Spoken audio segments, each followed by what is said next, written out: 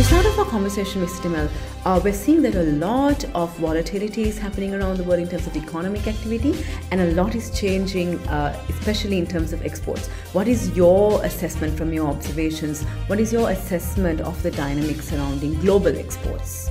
Yeah, it's unprecedented disruption and changes happening, and a lot of uncertainty. Going back to my personal experience 44 years ago, when telephone calls used to take 3 days to get across between my market, which was the US and Sri Lanka.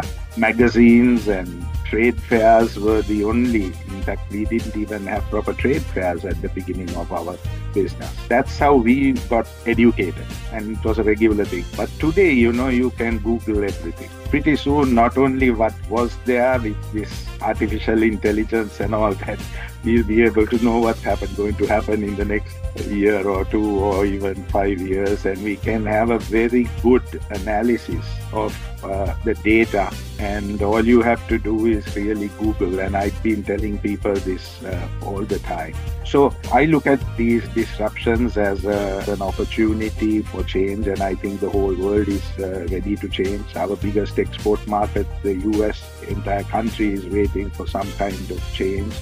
This is the new trend. Adapting, collaborating, these are the key words for the future, I think. A lot is happening around the world in terms of exports. We spoke about all of this and more with Suresh De Mel. Stay tuned.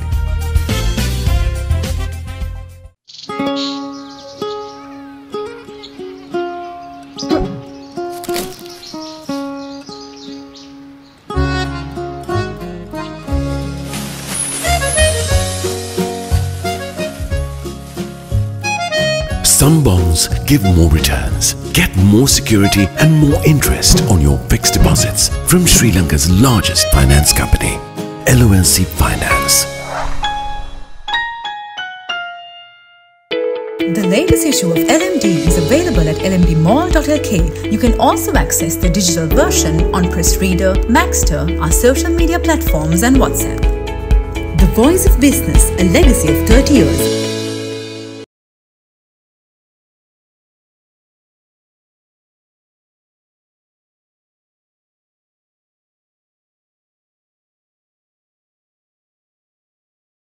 Hello and welcome to LMDtv. The topic of conversation today is global exports, and I'm here with the former chairman of the Sri Lanka Export Development Board, Suresh De Mel.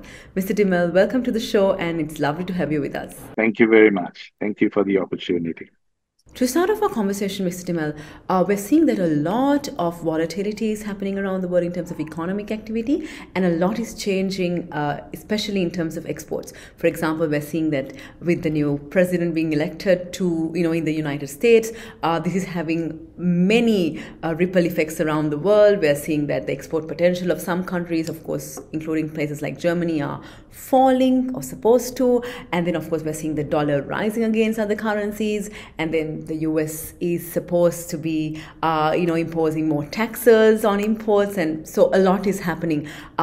Against all of this, what is your assessment from your observations? What is your assessment of the dynamics surrounding global exports? Yeah, it's unprecedented disruption and changes happening, and a lot of uncertainty. So at a time like this, it's an opportunity as well for being a good entrepreneur, because we can think of innovative ways. Going back to my personal experience 44 years ago, when telephone calls used to take 3 days to get across between my market, which was the US and Sri Lanka.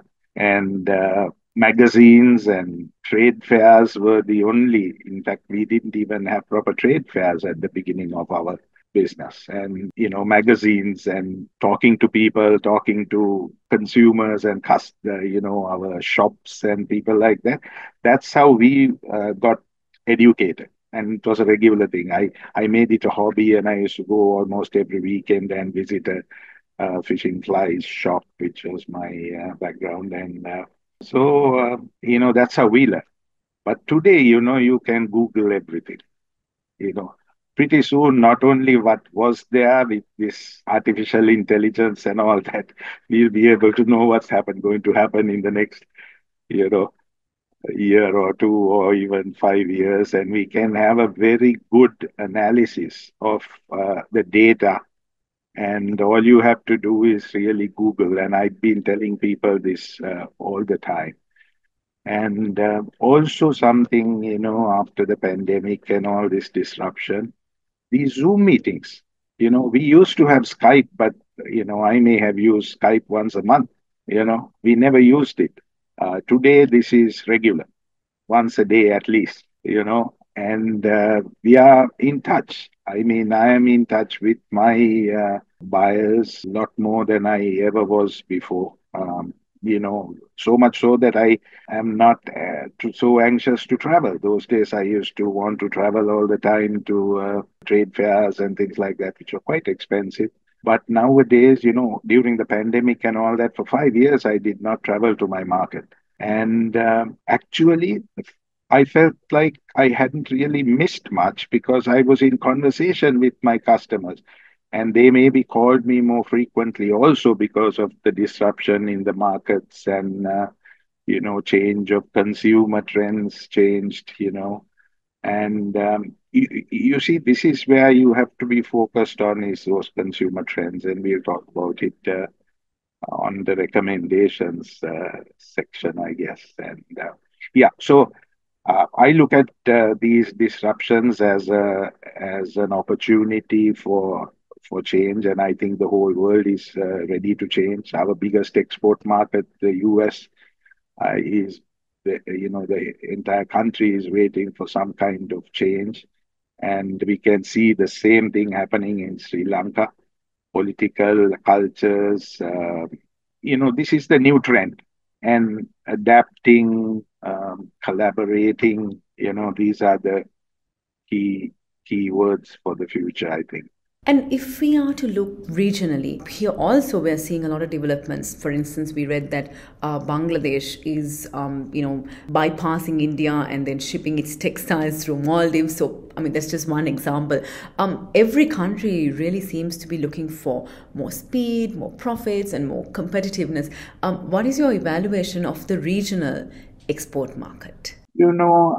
This is obviously what we are going to be talking about is just outline. Okay, each one of these questions will be a whole day's discussion. There will be pros and cons about everything that I say, I'm sure. But in general, the way I look at it is India is our market. The other markets are more complicated. I mean, if we can manage the Indian market, then we can manage all the other regional markets. India is the closest country to us and the largest by far global market, the largest expanding middle class. It's right next door to us. India is such a vast opportunity. From the richest to the poorest market segments are there. Sri Lanka, in comparison even to India, is a tiny place. And we are feeling threatened by the Indian products coming to Sri Lanka. We must now focus on how can we get Sri Lankan products over to India. And because the market is huge, right?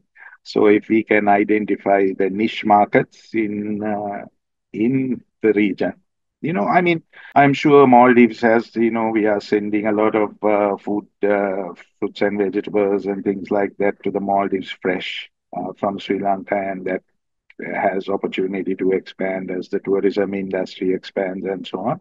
The traditional exports will go on. For Sri Lanka, rubber and coconut are huge for the regional market. Tea, of course, we should be looking at more sophisticated and higher level markets. But, even in India, there is a good demand for Ceylon tea. And of course, they are producing it as well. So, you see, we also like to buy things that are from India sometimes. Yeah, even though we have the same thing in Sri Lanka, we like to buy. So those are all very niche markets. They are not But we have gotten used to sending commodity to the regional countries. And that, I think, is a challenge that can change. That's an opportunity that can change. People ask what are the low-hanging fruits and vegetables. If we have in Sri Lanka today about a 50% post-harvest loss in fruits and vegetables, and if we can have the necessary cold chains, processing, transportation, quality control, all that in place. A lot of that is post-harvest technology. Sri Lanka is very poor on post-harvest technology. And if we can get that up to speed, we will be able to be the fresh fruit and vegetable basket for the other countries for sure. India is different when you compare India to the Maldives or India to Bhutan or something like that. It's different. So we must understand the differences. There is no sort of one size fits all thinking in this. It's very and as we see, our countries in the region will also be quite volatile. So the trends, we have to keep an eye on the trends. And today, like I said earlier, with e-commerce and online information, and today everybody has a smartphone, so all your information is there, and so we can, but we have to think differently, and look at all the markets differently. We cannot sell everything to everybody. And that's something I think I want to emphasize in this conversation is when we have to understand the different markets and cater to those markets and try our best to go to the higher markets. We have the world's best tea, we have the world's best cinnamon, world's best rubber, world's best gemstones. So, but we have not achieved the results that we should, and other countries are adding value to it and earning much more than we are. Although the trend is that coconut and rubber, for instance, is diversified and they are sophisticated, growing quite rapidly. We are almost now in a position, not almost, we are in a position now where we can import, there is the trend of synthetic rubber. So we will have sort of synthetic and natural rubber. We are we are a top player in the natural rubber arena in the world. So like that, we have different products that are dominating world markets. And we need to focus on those world markets and produce for them. So regionally, yes, there is a lot of opportunity, but every country is different and our opportunities are different. And like I said, handicrafts, soap, those small items like that can be superb small and medium enterprise exports to those countries and from the region. And with our tourism, I hope that people will start doing more of that kind of manufacturing. And of course, coming to Sri Lanka, our exports have, I would say, the sector has been through the mill more or less in the last couple of years. But what's the situation looking like now?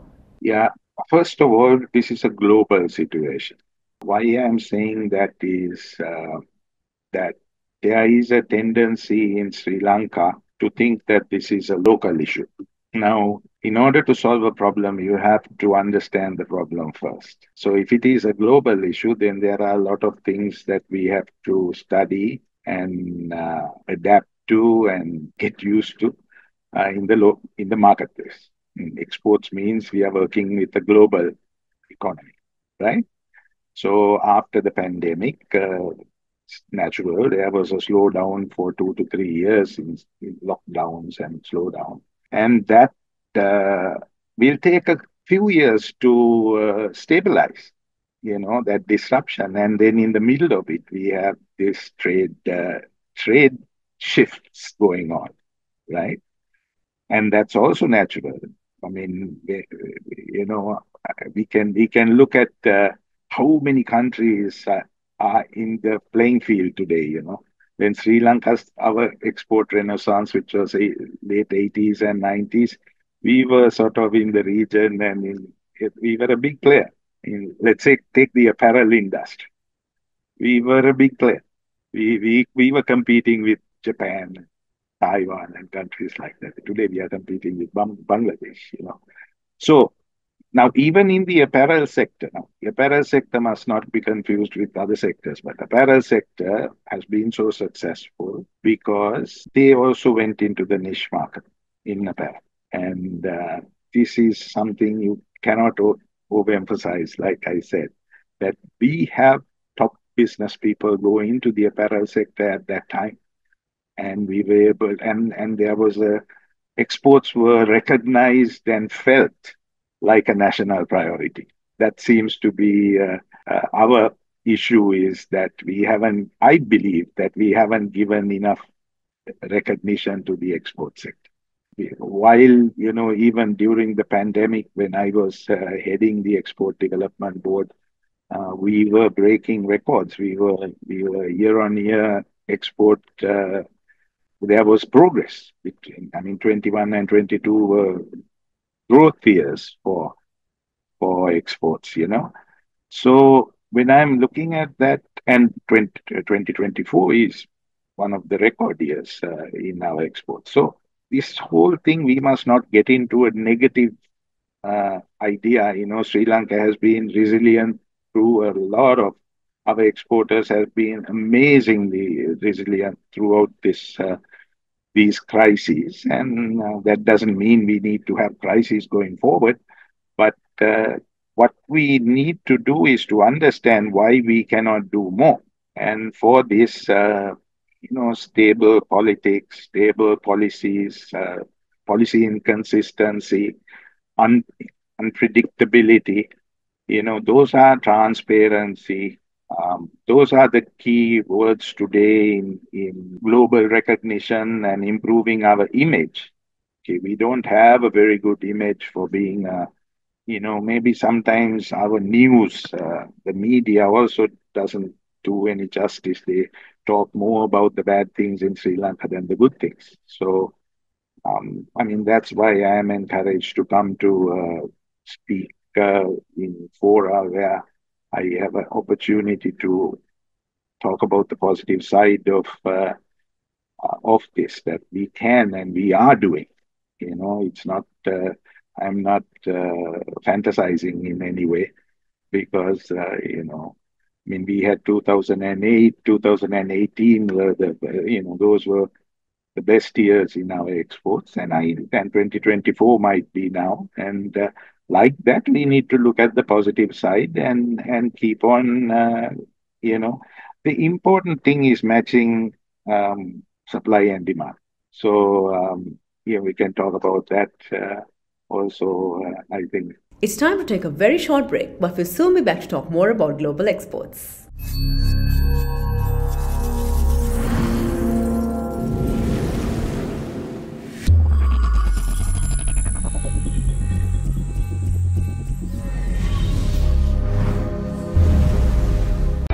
Display your brand message on digital screens at prime locations.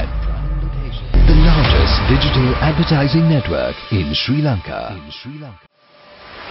Emerging Media.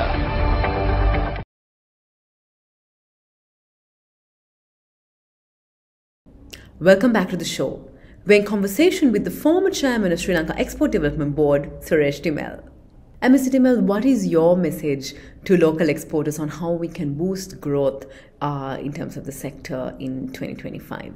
Yeah, I think the most important thing is for our exporters to understand that we cannot and we do not need to export everything to everybody. And this is my broken record. What I would like to repeat is, which means, find the better markets in the world for whatever product you're going to sell. And the trends are changing for sure. And then focus on those markets and export. Now, another important thing I have to understand is a lot of people say we don't have the information. And it's uncanny how many people come to the Export Development Board without even checking the Export Development Board website. I've still talked to a lot of exporters who are looking for markets and asking to understand market trends and things like that. All that information, most of it is on our websites in the Export Development Board. And if the information is not there, the staff, the officers at Export Development Board are qualified to search, do a desk research. They are in contact with the embassies around the world, and they can get that information if it is not online. And we can also validate the information on what is online. We can validate it through the embassies, through the foreign embassies in Sri Lanka. We can do a lot of research. So, our SMEs should not feel intimidated about not having that information. And I hear more often than not them saying that only big people have the opportunities and small people don't. But I think small people are not reaching out enough. And I would say the easiest place to go to would be the Export Development Board, where there are officers who will be happy in every sector. And then there are specific government agencies for tea, rubber, coconut, who are more specialized in that. And, another thing that needs to happen is the collaboration between government agencies and the private sector. Now, we had, during my time, we had 16 ministries that were working on agriculture. And all of them I had conversations with because, if you wanted to talk about land for development, you had to go to the Ministry of Irrigation, Ministry of Lands. If you wanted finance, you had to go to different places. If you want, all the things that an entrepreneur needs to develop an agricultural project, there will be 16 ministries that have to work together, right? And then the people also need to understand the difference between the agricultural ministry and the plantations ministry. Unfortunately, the mandates of each of these ministries have not been outlined properly. There is a lot of overlap. And the overlap also happens when the consumer goes to the different ministries, asks for something, then the ministry feels obligated that they need. For instance, somebody goes to the agriculture minister and asks, I need to find out about exports of coconut to India or something like that, and that's really not the mandate of the agricultural minister. But then it's a waste of his time because there are other agencies that have already done that study and it's published and it can be explained in context. And so that kind of mismatch and confusion is quite chaotic, in fact, and that needs to change. And there needs to be a lot of collaboration between the private sector and the public sector on that. Because I notice that sometimes the private sector also has multiple ideas, and the government then tries to implement multiple ideas, different agencies. So then again, there is a conflict and an overlap. And so we need to come on the same page, and that's the importance of strategies. Now we put together a national export strategy 10 years ago. It got all messed up because of the COVID and all that. Then we need to be able to adjust that strategy to go forward. And of course, there was a lot of private sector participation in that strategy. Now, only, there needs to be a lot more space for private sector participation because the government also, government is not, in general, is not an entrepreneurial entity. So they need to understand the private sector attitudes and needs without complaining about it. Private sector has to be sustainable. We have to be profitable, and that's not a sin to make money. So these attitudes between public sector and the private sector has to change. That I think going forward is not only the job of the government, but it also is the job of the private sector to help the government to adjust to these new trends. And most of the time in Sri Lanka, we find that the governments are a little behind times. Today, 1 year is a long time ago. Okay. Things that didn't change in 10, 20 years, changing in one month in the world today. And with the adoption of new technology and so on, agriculture, global exports means competition. And today, there are world trends in technology that we are leapfrogging many circumstances today, and countries are doing great, amazing things. We have the traditional on one side, but the new, innovative, modernized technologies on one side. Sri Lanka is doing that, but too slow. We have to accelerate that. If we are an agricultural country, we still have a lot of opportunity. And I will always again say niche market agriculture. And I would love to mention this, one of the greatest opportunities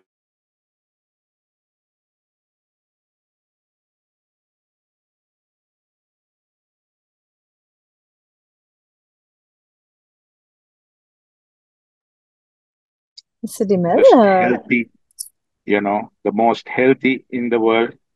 And the country has to celebrate that. And the government also needs to work with the stakeholders, bring them together, and have an accelerated program to market Ceylon cinnamon. Once a year at a trade fair, marketing cinnamon is not going to make a difference. Okay. The result is that people must sort of understand what this cinnamon GI means. Now, if we take white wine and champagne, it's basically the same thing. If you close your eyes and drink that, only a connoisseur can tell the difference. However, champagne sells for a lot more money than white wine. And the reason is the geographical indication. If it comes from Champagne, it is champagne. In the next district, it is white wine. So this is the importance of Sri Lanka. And the beauty is that Sri Lanka as a whole island, has got geographical indication. So we have the necessary transparency, we have the necessary product. You see, there is it's for hundreds of years, maybe 1,000 years, Sri Lanka was known as the cinnamon capital of the world. Let's not use the word spice, but there has never been a country that has been known for cinnamon as much as Sri Lanka. But the world's best cinnamon, where do we export it to? 80% of it goes to Mexico. Mexico is a third world country. There is a huge demand for it in Europe and in America. However, unless we maintain the physical quality, and in cinnamon, the most important thing is the physical processed quality. Okay? Peeling, rolling. That's most of the quality of a cinnamon stick is in the peeling and rolling, and that's how you grade it. The higher grade is the one that has been peeled thin, and of course, in plantation, you have to grow the cinnamon in a way that you can do that easily. And you have to train the staff to do it like that because they can earn 5 times more money, 3 to 5 times more money if they produce it to that quality. And also, it's a sustainable business because the tradition is to pay half the proceeds to the farmer and actually the peeler, so that the supply chain also can benefit, and we can get a higher price. I mean, just like value added tea or whatever. And we have to now create that Ceylon cinnamon brand and get it out in the market as a high value product. And Sri Lanka is a small island again. When you look at the world map, we don't need to supply the entire world. We can just find the Lamborghini markets in the world and supply to those. We don't need to look at other markets for most of our product because we are not a country full of labor. We are not a country full of, with large extents of land. So we should be careful about comparing ourselves to countries that have that labor force and land. And unfortunately, we continue to do that. We are an extremely niche country. And we need to, if we want to continue to be the best in anything, we need to focus on exports and exporting niche products and improving the value of the supply chains. And I also wanted to mention that the government agencies also need to focus and have a clear mandate on the supply chain development, which is the most important thing. Today, people with niche markets who are producing have shortage of labor and shortage of quality of raw material. shortage of land. So we have to be very careful because we don't want to disappoint customers. Supplying the big supermarket chains in the world is not a comparative advantage for Sri Lanka. That's not something we should be celebrating because, again, you go to that trader mentality instead of an industrial mentality. And if we do not have the volume, let's not let's put that volume into value added exports. We've been in conversation with the former chairman of Sri Lanka Export Development Board, Suresh De Mel. Mr. De Mel, thank you for a very insightful and very interesting conversation. Thank you very much. Thank you for the opportunity. And thank you to all our viewers for joining us. Until next time, take care. Don't forget to subscribe to our YouTube channel and follow us on Facebook, LinkedIn, Instagram and X. Thank you for watching and stay safe.